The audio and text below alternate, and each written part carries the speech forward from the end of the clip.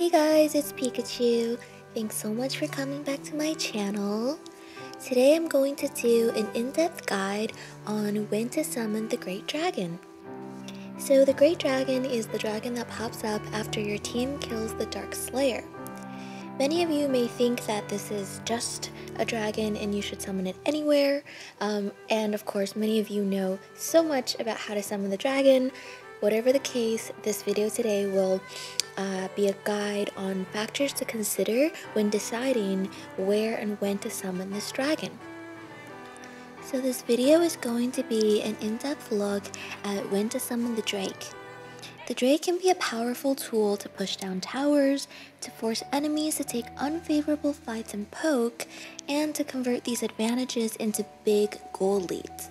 However, it could also be absolutely useless and become a minion that the enemy team clears for 90 gold each for all of their team members. To prevent the latter from happening, here's a guide on a series of conditions that you should really consider before summoning the dragon in order to maximize its potential. Now, as a quick disclaimer, I just want to say that AOV is a very fast-paced game, so don't spend too long making these decisions. But these are factors that you should definitely have on the back of your mind. Now, the Drake can be summoned in two ways. One is a team fighting Drake, or two, a split pushing Drake. A team fighting Drake is when the Drake is summoned behind a group of 5 heroes as a means to either get free push as the Drake can attack the tower from out of range. A team fighting Drake is almost always summoned down mid if the enemy inhibitor mid tower is still up, because breaking the mid inhibitor tower is always the first priority. A split pushing Drake is when someone summons the Drake alongside a wave while leaving that wave by itself to push. The split pushing Drake causes a dilemma for the enemy team if done properly, because they either have to send someone to clear the splitting Drake, which creates a window for the other team to hold a 5v4 teamfight advantage, or risk the Drake taking multiple towers. It is usually summoned either top or bot lane, depending on which towers are alive, while the summoning team pushes the other 2 waves. That being said, where the Drake should be summoned depends on 2 main factors. 1, your team's heroes, enemy heroes, and 2, the game state. To start off with your team heroes, there are some heroes that naturally synergize incredibly well with team fighting Drake and put incredible pressure on the enemy opponents trying to contest the Drake push. For example, if you walk up too far, Grok can hook a crucial member and win the game. A general list of heroes that are usually played are Morad, Zip, Elsu, Iggy, Violet, and they all have a kit that synergizes with a team fighting Drake. Beyond intrinsic synergies, you can also consider your team composition. The more long range and poke you have, the more devastating a team fighting Drake is. The ADC and the mid laner always weighs more, so even if the jungler has short range, as long as the ADC and the mid laner have long range, then the team is considered long range. Consider this team composition of Yorn or Brunhilde as the ADC, Dirac or Raz as mid, and Mina or Grok as support. In this team composition, the enemy team can't clear the Drake without taking a massive amount of damage, so you'll most likely be able to get towers easily. Now, when should you summon a split pushing Drake?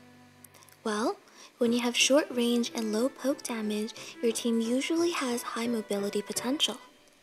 If you were to simply try to group and fight, the enemies can easily also group and use their tower as protection to do significant damage to the Drake without leaving your team much opportunities to engage. Consider this common team composition with Valheim or Kafani as ADC, Vera or Alistar as mid, and Aoi, Nakroth, or Florentino as the jungler. If the enemy team's tanks aren't complete idiots, They can step up to stop the minions from hitting the tower, while the enemy ADC and mage simply hits the wave from a safe distance.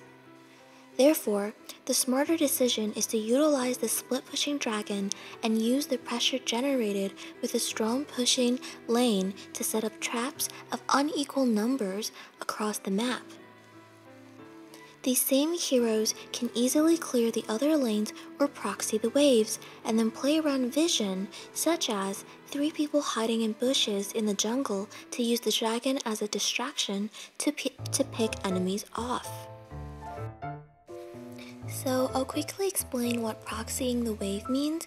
So that simply means to clear the wave before the wave reaches an obvious location on the map, such as immediately when the wave leaves the enemy tower, when a high mobility hero such as Irie, Ahoy, or Nakroth goes and clears that wave immediately after it leaves the enemy tower. In high elo games, you see high mobility champions always go to proxy the wave because it makes a huge difference on the overall state of the game, and in fact, if you proxy the waves, even if your whole team is killed, most of the time the enemies cannot capitalize on that and push towers or end the game, so it does make a huge impact on the game. Now, back to my explanation about when to summon the Drake. Another factor you should consider is the state of the game. So the state of the game consists of 1. The goal differential, 2. Whether your team is losing or winning in towers, and 3. Your teammates. The goal differential is highly relevant to where you summon the dragon because if you're ahead by a substantial amount of gold, for example 1,000 to 2,000 gold, then your goal is to wipe out as many heroes as possible so you can push down as many towers as possible. Therefore, it's always more desirable to use a Drake teamfight style and force the enemy to show themselves in a spot. If your team is unfortunately behind and somehow managed to sneak the Slayer or kill enough enemies to secure the Slayer, then a split-pushing dragon is probably a better choice to help you secure more map control. The second factor is towers. Sometimes there's a situation where there's only one inhibitor tower left in a lane and the other lanes have 2 or more towers in each lane, which makes it the most desirable option to summon the dragon in the lane with only 1 tower left, regardless of the situation. Now, the last factor is your teammates. Are they relatively cooperative? Will they actually rally? If your teammates are not cooperative, then it might always be best to use a split-pushing Drake, thus giving you time to find more picks or to bait out an enemy hero trying to clear the dragon by themselves. You can even walk up to a tower and then summon the Drake, and in this case, maximize the damage done to turrets by the Drake. Lastly, I'd just like to quickly mention ways that you should never summon the Drake. 1. Never summon the Drake in a lane where the enemy minions are already super minions, because that will not only not help you push very much, it will simply waste the Drake. Secondly, don't sorry, I'm laughing. Please don't summon the Drake in the Dark Slayer pit right after you kill it. That is not good.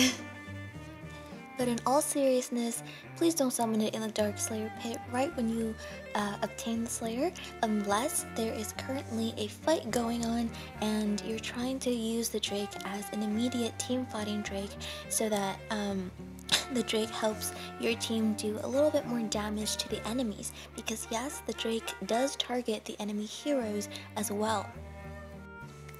Additionally, if you're trying to summon the Drake and rally around it to push towers with the Drake, make sure you don't summon the Drake in a lane where there are no minions or the minions have just about all died, because then even if the Drake can reach the towers, your teammates can't reach the towers. They can't hit the towers because you don't have any minions left.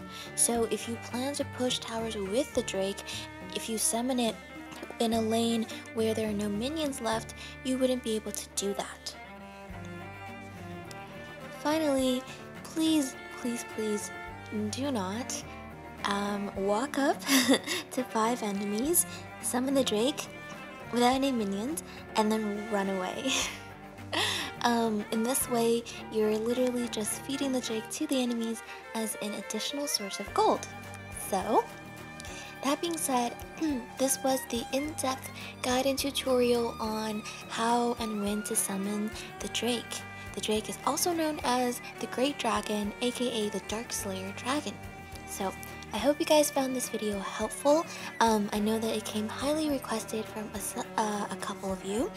So if you have any more questions regarding this topic, feel free to leave me a comment in the comment section, and make sure to like and subscribe to my channel.